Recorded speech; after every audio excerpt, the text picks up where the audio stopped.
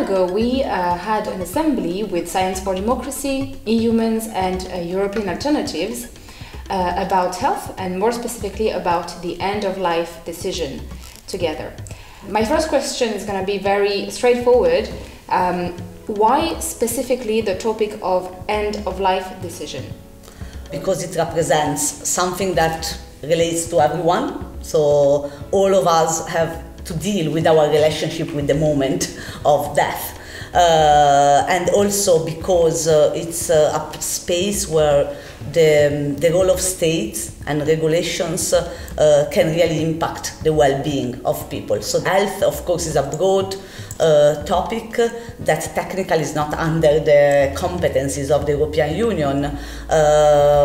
So starting to bring this topic at EU level is quite important. Of course, the COVID-19 pandemic gave all of us an understanding of how having the European Union involved when it comes to health matters kind of speed up the process of considering health as part of those matters that should be more under the competence of the European Union.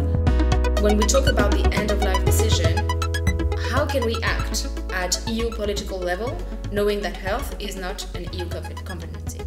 There are multiple charters, regulations, documents that already pave the way for a progressive evolution of policies in this space.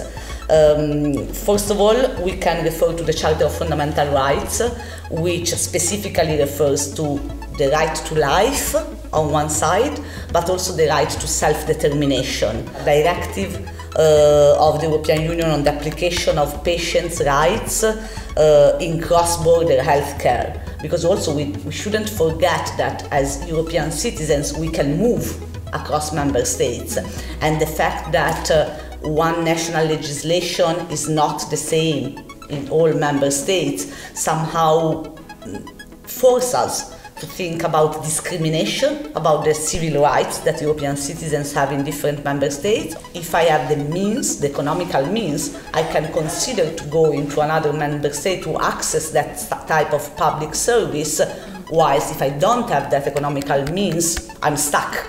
And when we talk about this topic, it might literally mean being stuck in bed if we think about people with sclerosis lateral amyotrophica or other diseases that somehow hold people blocked in their own bodies. So it's really a matter of the freedom of movement within the European Union and access to public health, inequalities in the different health systems. So looking at this from a European perspective somehow gives us a framework of the existing documents and regulations and directives, but on the other side force us that are active in trying to reform European Union policies to try to look a bit forward of the existing and try to imagine new venues of activation of European citizenship rights.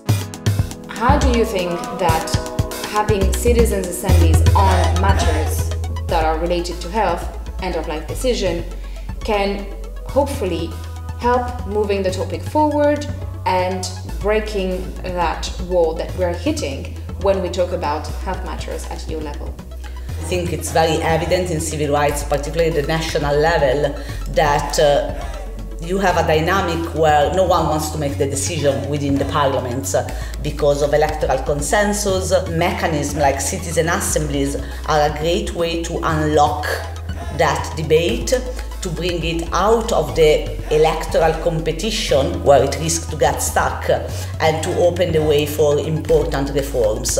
I think we have some very good examples in the past of the use of citizen assemblies. For example, in Ireland, the all reforms around abortion right and egalitarian marriage were favoured by the fact that there were a process of deliberative citizen assemblies. In a collective way, this can become a shared ground for better regulations, better laws, better directives for the member states, and it can favour a European Union that is not only based on the economical elements or the classic freedom of movements. We can push it a bit further, and civil rights can be something that is part of the values of the European Union itself.